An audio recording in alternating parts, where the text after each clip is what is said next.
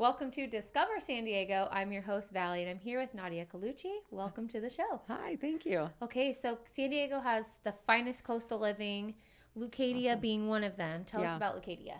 I love Leucadia. I think it's got the perfect hybrid of beach, chill coastal living, but also a little elevated as well because, I've lived and grown up in San Diego and I've lived pretty much all up and down that coastline, but Leucadia is where it's at for me.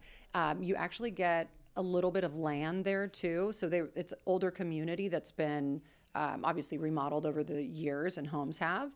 But the lots originally, a lot of that area was avocado growing farms. So when they first spliced them off, they spliced off lot sizes that were a little bit bigger, and we don't see that much anymore, right? Development comes in a new area and they stack the homes pretty tight. Here, you get like a nice yard. You can have chickens.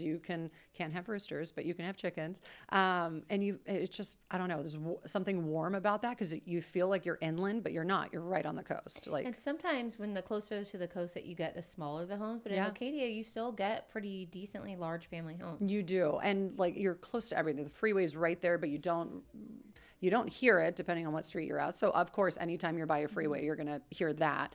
But on the west side, which is primarily where Leucadia is, it slopes as well. So it's kind of like a little bit of a hill. So you have beautiful views from a lot of these homes.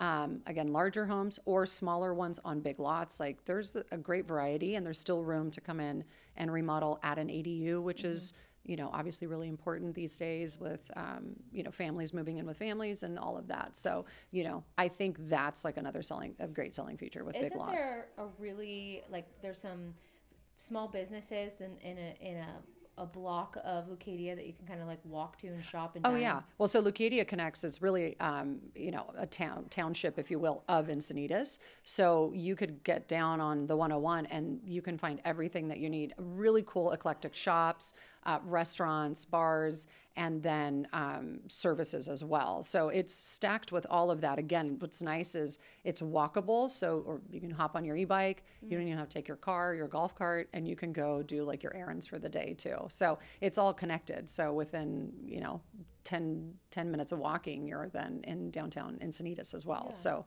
they kind of bleed into each other, if you Yeah, will. so it's not just like a family town. It also brings in, young adults, and there's Oh, some for sure. a It's social scene super fun. Yeah, Yeah. no, there's some great bars. Like you just head out. We have new breweries, we have wine places, and then we have just good old fashioned bars. there. Ooh, that sounds fun. Yeah, it's super my fun. kind of- Great shopping too. All right, well, thank you so much for sharing and being on the show. You're welcome. Thanks for having me. Thanks, guys. Bye.